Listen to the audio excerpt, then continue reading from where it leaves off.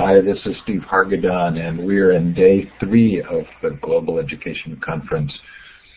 What a fast and furious set of events. So much fun.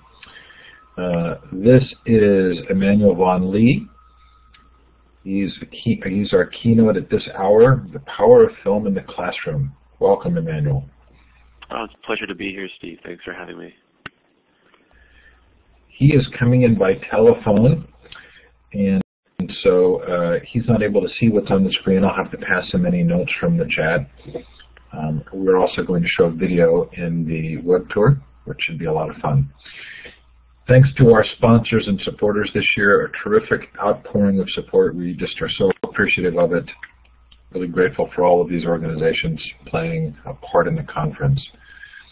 This is a chance for those of you in the room to let us know where you're participating from. You've seen this drill before. If you've been in any other sessions, look for the star to the left of the map. Click on it twice, then click on the map. Feel free to shout out in the chat as well where you're participating from, any information. I know we've got Thailand there, several in the U.S.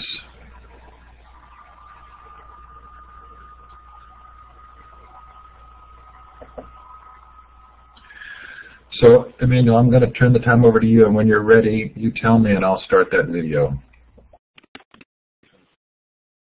Great. Thank you, Steve, and greetings, everyone. I am coming to you from southern Utah, where I'm out at a film festival promoting our latest film, so that's why I wasn't able to be online, and I'm reaching you via phone. So before we show actually a selection of scenes from our new feature film, Elemental, I thought I'd give you a little bit of background about the Global Oneness Project and myself as well, and our story, and how we got involved in film. My background is actually in music. I was a jazz musician and composer, and back in 2005 my life took a unexpected turn when someone offered me the opportunity to work on a documentary film. And although I had no experience working in documentary film, I was intrigued by the idea and decided to give it a go. And I was immediately fascinated by the power of film to provoke new ideas for discussion, and how documentary film in particular could be a powerful tool in raising awareness about some of the most pressing issues of our time. And I was also fascinated by the power of new ways to share these films through emerging distribution platforms, and how the internet could be a way to share films to a global audience and challenge the traditional distribution mediums that have been out there. And this was back before the internet, has become what it is today as a platform for sharing films. There was no YouTube, there were no iPhones, there was no iTunes. It was a very different web. But I could see that it was only going to be a matter of time before a video on the web would take off, and that it would be big, and then it would transform everything. And so I had this idea: travel the world, gathering stories that could inspire people to rethink their relationship to the world, and share these films on an online platform for free.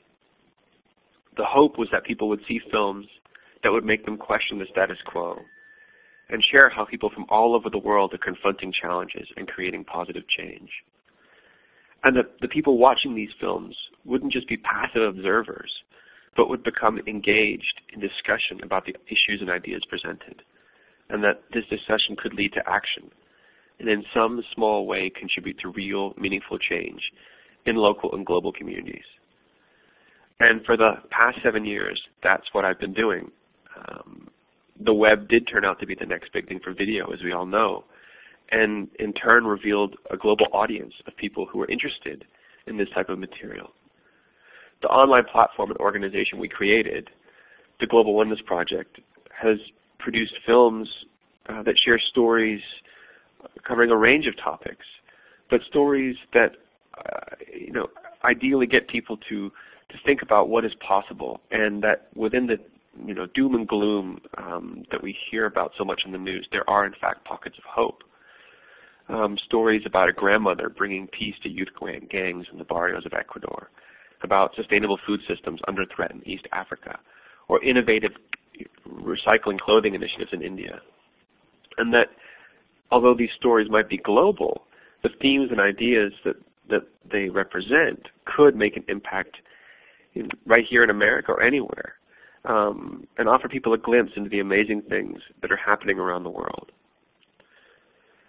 We also became engaged in sharing this content in educational settings and encouraging teachers and students to use the films as a starting point for discussion and engagement in classroom settings. And in the past few years have shipped tens of thousands of DVDs all over the world where they have been shown in classrooms or community settings, businesses, organizational settings, as well as through television and the more traditional mediums of distribution. But it's in these classrooms that the ideas have really taken off, with students and teachers taking what might be something happening around the world and applying it right to in their own classroom.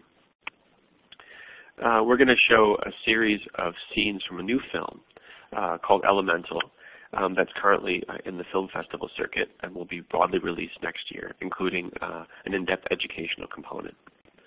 The film follows 3 people in India, Australia, and Canada as they work to overcome monumental ecological challenges and the human struggles they go through in their own lives during this process.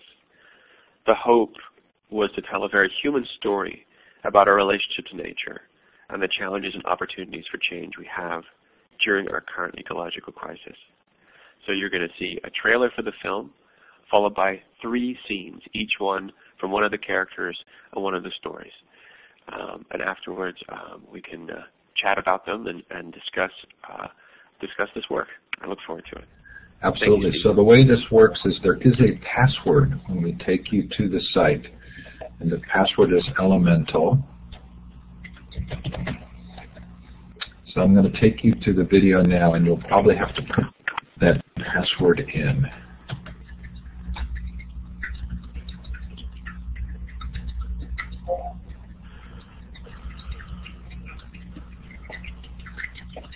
And do let me know when that video starts showing up for you.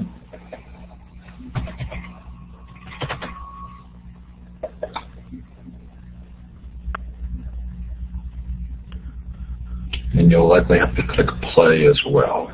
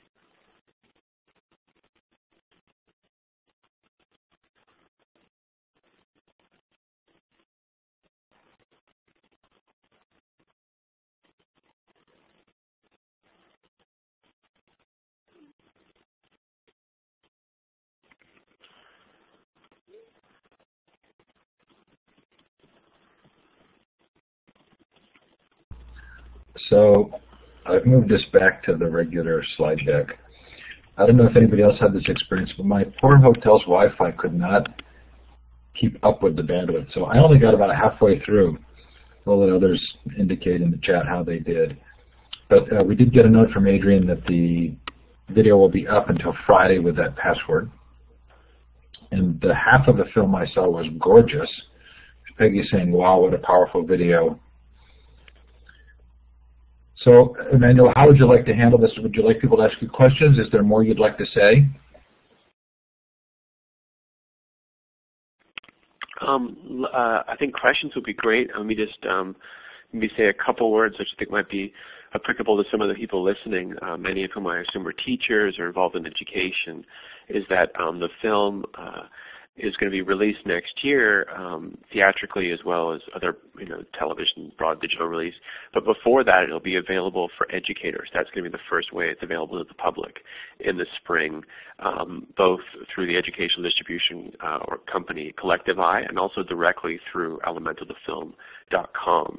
So if you go to elementalthefilm.com and you sign up for our newsletter or follow us on Facebook and Twitter, all the information is right there. elementalthefilm.com. On Facebook, it's facebook.com/elementalfilm, and our Twitter handle is elementalfilm. And then you can, if you're interested, you can stay abreast, and we'll notify everyone when the educational version of the film is available. It'll be accompanied by an in-depth curriculum being developed by the Center of Eco-Literacy, which is a wonderful educational group which produces educational curricula that meet national criteria and standards in the U.S. They've done wonderful curriculums for films like Food Inc. And others, and it'll include also a collection of conversation cards designed to engage students around the themes and ideas raised in the film in a quick and easy way. And those will be available both as a free digital download, those materials, and also as a printed edition kit. So that'll all be available in the new year in March. And so stay abreast for that, and then you guys can hopefully utilize the film if it's of interest for you in your educational settings. So you're welcome to raise your hand. Sorry here.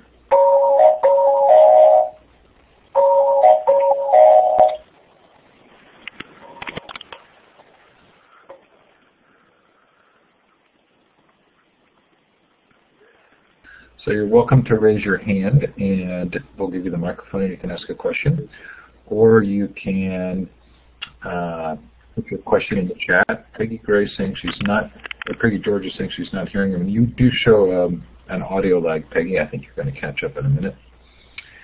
So feel free to put a question in the chat or raise your hand, and we'll give you the microphone.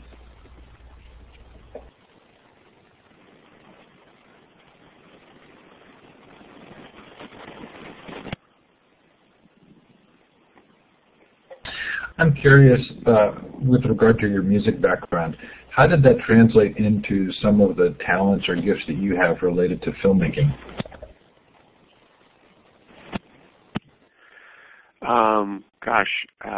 Directly with Elemental, it applied that I wrote the score. I co-wrote the score with a colleague, a friend of mine,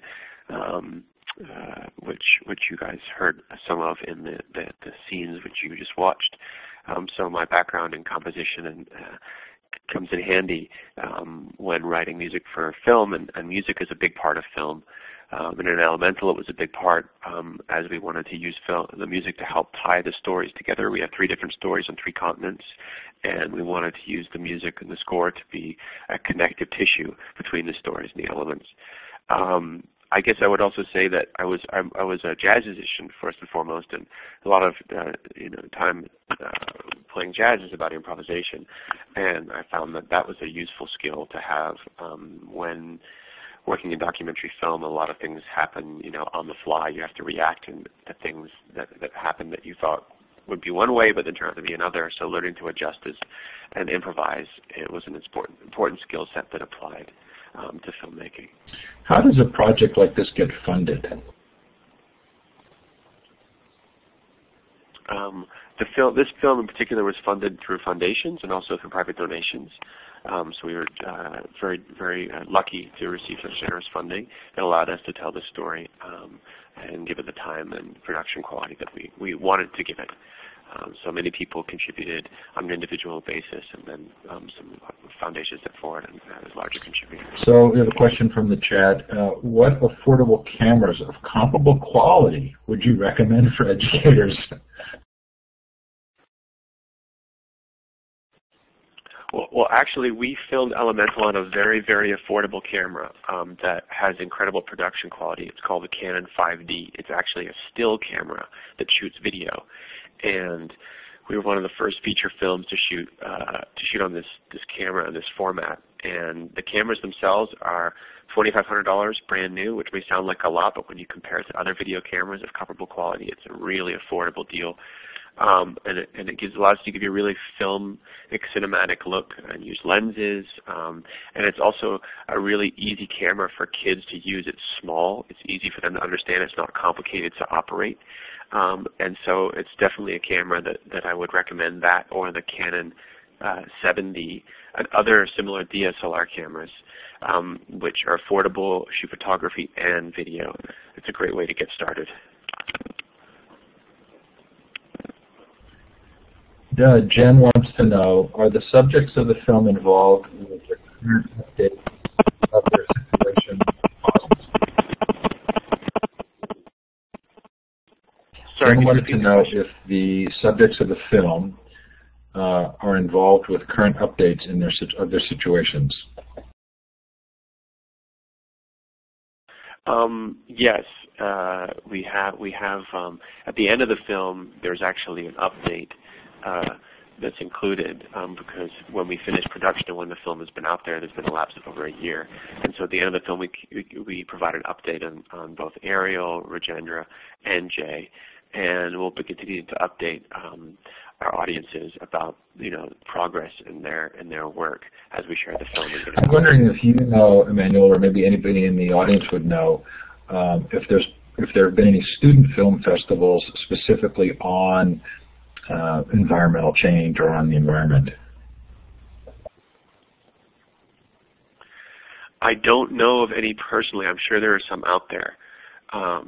But what I think, outside of film festivals, which is a great thing, but I think there's a great avenue for student filmmakers, whether they're making films about environmental issues or social issues or just great stories that inspire them, is the Vimeo filmmaking community. Vimeo.com, which is the same place where you saw that these scenes were just shared, is a little bit different than YouTube, and it doesn't usually include as much,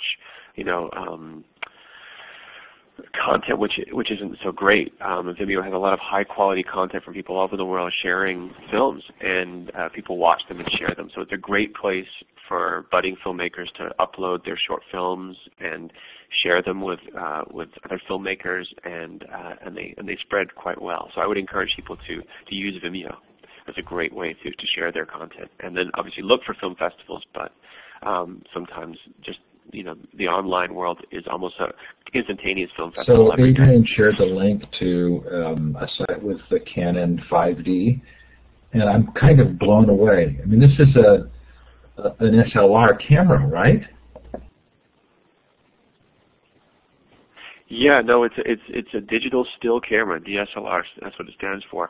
And Canon didn't mean to make it into a video camera, but the quality of the image that recorded video is so good that filmmakers from every level, people in Hollywood to student filmmakers to documentary filmmakers like myself, started using it. It's small, it's lightweight, easy to use, it's affordable.